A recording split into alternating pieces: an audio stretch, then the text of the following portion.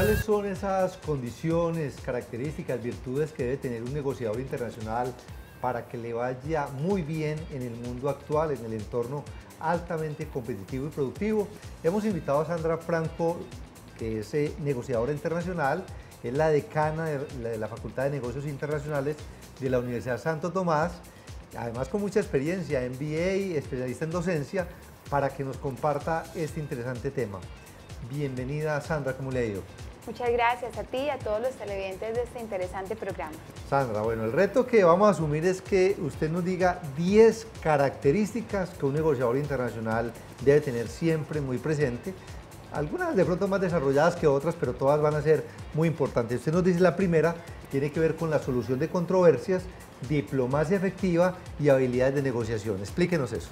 Efectivamente, un profesional en negocios internacionales en el día de hoy tiene que tener la capacidad de interactuar con los entes privados y los entes públicos, lo que hoy llamamos el lobby empresarial.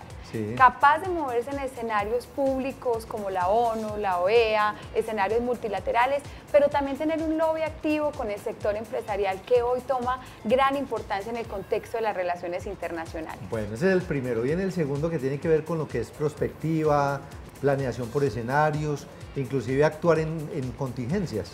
Sí, si algo tiene un profesional en los negocios internacionales es que tiene escenarios diversos, escenarios que están ligados a la cultura, al cambio de idioma, a los diferentes riesgos de los países en donde quiere ingresar.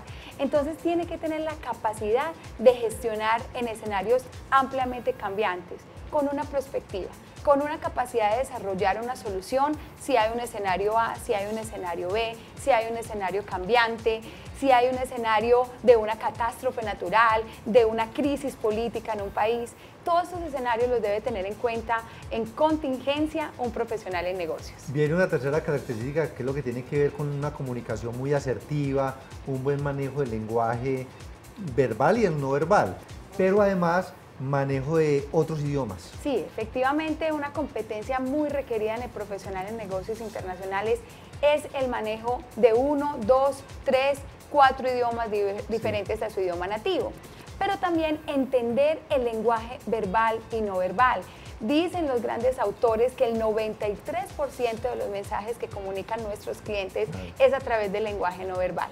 Ese profesional en negocios, ese negociador internacional, tiene que ser capaz de leer en los movimientos del cuerpo, en las posturas, en aquello que no se dice, información estratégica para la toma de decisiones. Viene un cuarto factor de éxito, que es un amplio umbral del riesgo, pero eso viene complementado con una adaptación al cambio.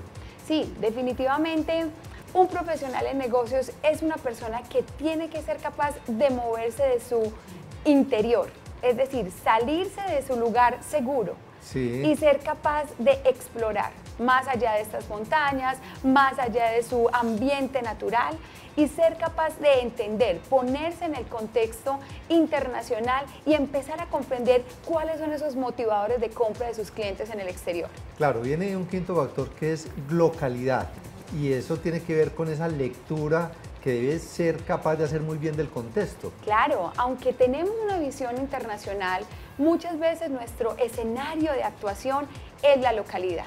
Es decir, tenemos que conocer nuestro país, nuestra región y traer cosas internacionales, pero aplicadas a nuestro ámbito, a nuestro contexto, al tamaño de nuestras organizaciones, a las necesidades de nuestros individuos. Sandra, esta es muy importante porque es más que lógica, casi que más que obvia, es que un buen negociador internacional tiene que estar en capacidad de diseñar y ejecutar unas estrategias muy asertivas de internacionalización, tanto para empresas como para personas y organizaciones. Sí, definitivamente el profesional en negocios generalmente es ese staff, ese consejero, ese asesor de la gerencia de una compañía en decisiones trascendentales de inversión extranjera, de franquicias, de importación, de exportación, de joint ventures, de alianzas estratégicas.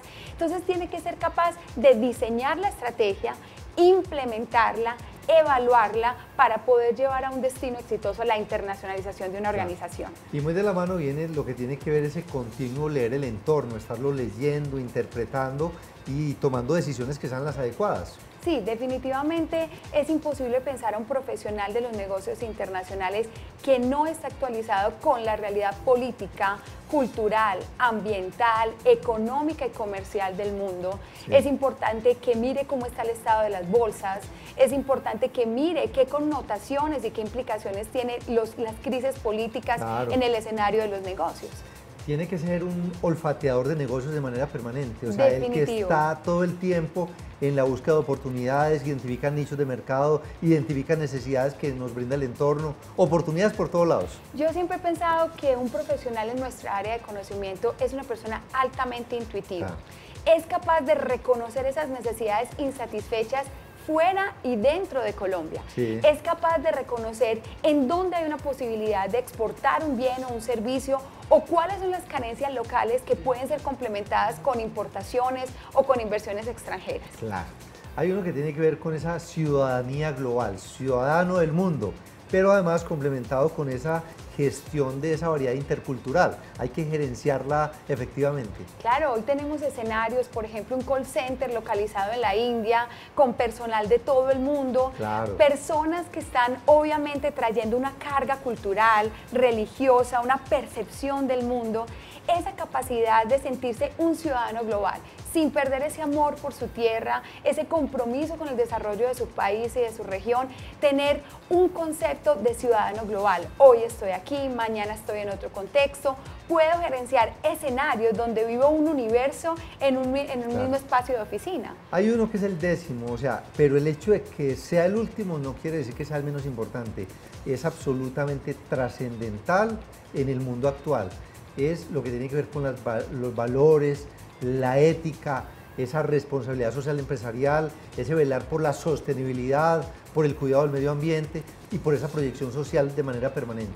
Sí, definitivamente la globalización hoy ha tenido un fenómeno más social, una socialización de ese proceso de internacionalización. Una responsabilidad de los lugares que reciben inversión, una responsabilidad con los individuos que están implicados en un proceso productivo, en una compañía, esa capacidad de gestionar desde el deber ser, esa transparencia con la información que las compañías transmiten a los medios, esa transparencia con el trato del talento humano, esa responsabilidad social que hace sentir a las compañías agentes y actores transformantes en el cambio de la sociedad.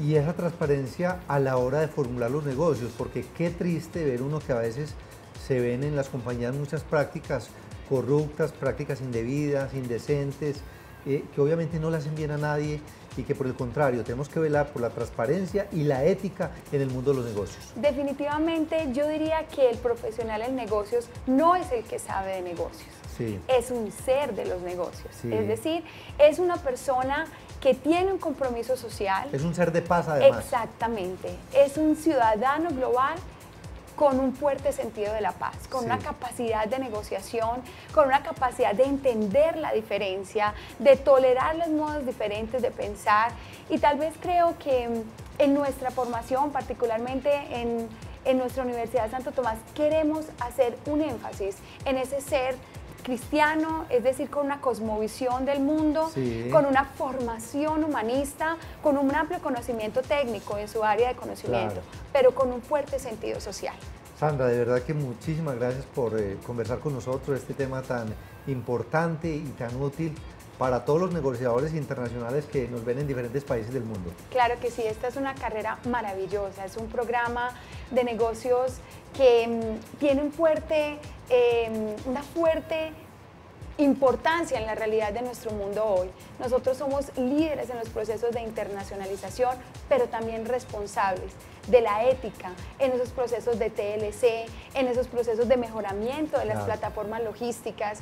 Entonces yo invito a todos esos estudiantes en el mundo que estudian esta hermosa carrera de los negocios internacionales y afines, a que ejerzamos un liderazgo positivo en nuestras organizaciones, en nuestros individuos y en nuestro país. Muchas gracias a usted, Sandra, y a la Universidad Santo Tomás por traernos este contenido tan interesante.